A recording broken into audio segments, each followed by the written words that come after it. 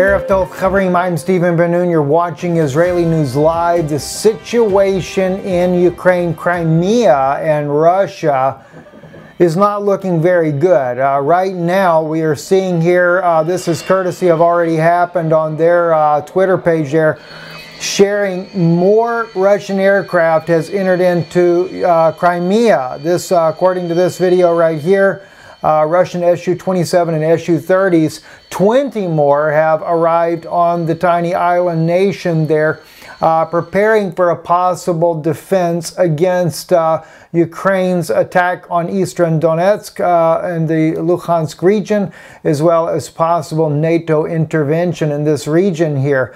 We shared with you in a video not too long ago how that Russia had already sent in 100 aircraft to the tiny island of Crimea that has voted to go back into the Russian Federation. And not only that, though, we've got another article that's very concerning as you begin to look at things that are going on. And of course, as we examine the entire region and the things that are happening, not only in the Ukraine, the Sea of Azov, the Black Sea, Crimea, but we also are going to be looking at the situation that is happening over inside of Syria and Trump's removal of troops coming out of Syria and what that might really mean. But as we continue on here, this was on TASS, Russian news agency. Here is in the Russian language. Article here about over 3,000 servicemen practice liquidating aftermath of a nuclear attack in Russia's south. What's going on?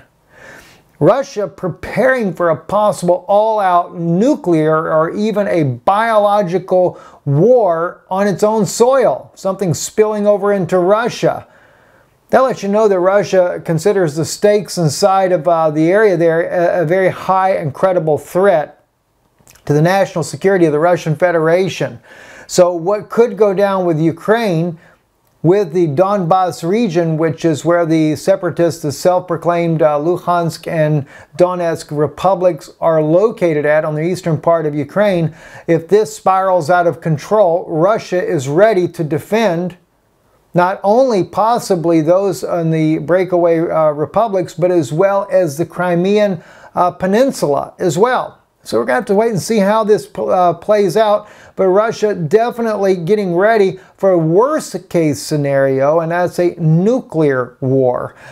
Speaking of nuclear war, as we move on, though, I want to share some more information with you. The U.S. Navy continuing flying planes into the Odessa area. A C-40A Clipper was descending earlier today, landing there in Odessa. So U.S. military still having a presence inside of Ukraine. I think this is one reason why Russia is taking the whole situation with Ukraine far more serious. And on top of that, we have the UK, United Kingdom's Navy is ported right at Ukraine as well, showing solidarity with Ukraine.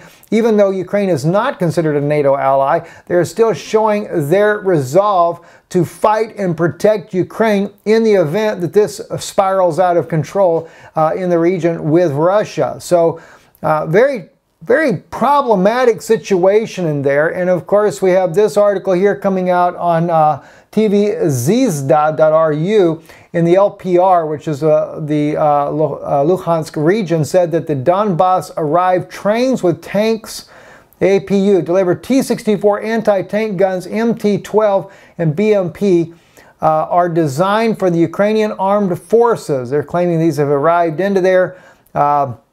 Says troops with tanks on and other weapons arrived on the railway station in Rubaz-Zonoi in the Donbas, delivered the T-64 anti-tank guns, MT-12 and BMP-1 are designed for the Ukrainian armed forces. This was stated in the press service of the People's Militia of the self-proclaimed Luhansk People's Republic. Its chief, Jacob Osarasi, noted that information on the arrival of weapons for the armed forces of Ukraine was also confirmed by the OSCE Special Monitoring Mission. Now, that kind of goes in, as a slap in the face to the Ukrainians who are posting on social media that all these movement of troops and tanks and things like that that are coming towards the contact line are all fabricated, because Well, some of the journalists are probably using old photos and they're saying these photos appeared back such and such years ago, things of that nature there. I can believe that. I can believe that old photos are used. Many journalists have to use file photos when they're first breaking a story. Doesn't mean that the evidence is not so, and so if the OSCE that is monitoring the area has confirmed that yes, that equipment is arriving there, then it doesn't really matter a difference. Just like in this photo here, maybe this is a file photo. The point is, the situation is very serious and it's in a very dire situation there. Let's move on over to the Middle East right now. Turkey threatens to bury Kurdish forces in Syria amid U.S. withdrawal. You know, this is the thing that I just hated to see. I knew that this would be one thing that is going to escalate without question. And it seems to me that Turkey's aim in this region is to take over the region. President Trump selling the Patriot missile battery system to Turkey as they move in. But another thing that I believe that is going on that a lot of people maybe have not really taken into consideration is that the United States military pullout may have been more so for an assault and a launch of an attack on Iran itself, paving the way, moving out troops to get them out of the direct line of fire. And that's something that a lot of people don't think are taken into consideration, and yet at the same time many are celebrating and seem to be jubilant that, as I've been seeing in Russian media, that Russia has won. The U.S. is leaving. That may not be such a sign of victory, but rather a sign of something more dire coming. As AMN News reports here, Israel to intensify attacks in Syria after U.S. troop withdrawal, according to Prime Minister Netanyahu. Says, speaking of the 5th Israeli-Greece-Cyprus summit held in the southern city of Beersheba, Israeli Prime Minister Benjamin Netanyahu pledged to intensify efforts in Syria. We will continue to act in Syria to prevent Iran's efforts to military entrench itself against us. We are not reducing our efforts. We will increase our efforts. I know that we do so with the full support and backing of the U.S., Netanyahu said. So don't think that just because President Trump's moving out this forces that have been over there with the Kurds that this is an open green light that, well, Russia and President Assad have won because the U.S. is leaving.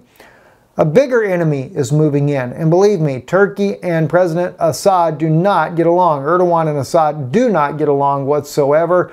And Russia allowing this to happen and allowing them to come in and then just slaughter the Kurds is a shame on the Russian president for that to be happening. But then again, it was also a shame on the U.S. President Donald Trump for leaving the Kurds stranded to be murdered by the Turkish jihadists as well as his own troops who will enter in and do exactly that in order to take over certain parts of the land there to annex it for his own goal and own purposes in the future there.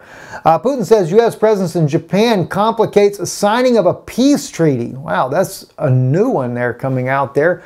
Now he's saying here that President Vladimir Putin said on Thursday that the United States military presence in Japan was complicating the search for a formal peace treaty between Moscow and Tokyo.